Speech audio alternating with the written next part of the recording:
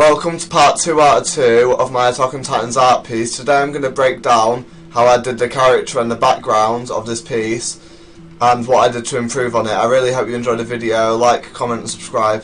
Drawing's gone well, but there's a lot of things I'd like to improve from it. So like the character, I do believe I should have improved the character and done a lot more with it. So for example, doing more colouring and shading with watercolour on a character, because I didn't really practice it that much. The prerequisites I had for this drawing was understanding the angles of a character and doing about a couple of minutes of anatomy, just like absolute spitting down and brainstorming ideas. And the other one was doing more cartoony comic drawings that I've done in the past, which I'll pop up here. And also Terraria drawings like this, like all the ones on the wall here, doing more colouring for that. Even though it's not particularly a character from a different anime, it's still quite similar. But from the details on the character, like the jeans and the shirt and everything went particularly well of how I wanted to. But I was experimenting with watercolour and pencil, and I think for next time I'd like to go to more acrylic, or even just make the character a lot bigger so it's easier to shade in and make the face more detailed.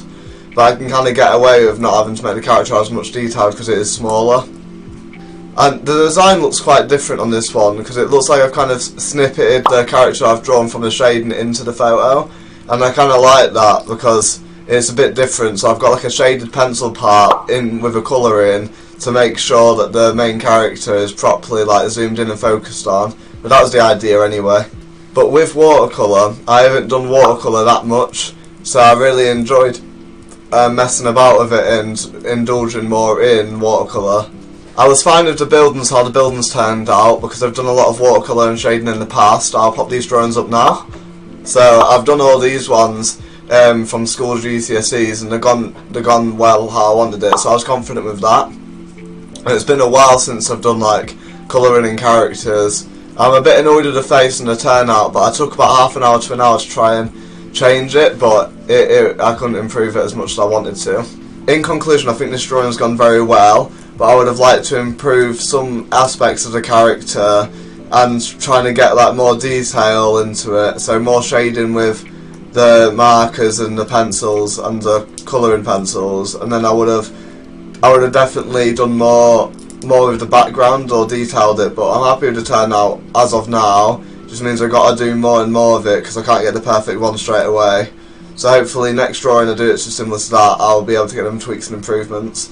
I really hope you enjoyed this video. It's definitely a shorter one, but I really wanted to like make it more interesting for you lot to see what you enjoy. And if you do enjoy the videos, just comment down below, because I just want to know if you want to see this type of content still. Because if not, I'll just carry on doing parkour videos. I enjoy neither a lot, but it depends what you guys are looking for and wanting from me, you know what I mean?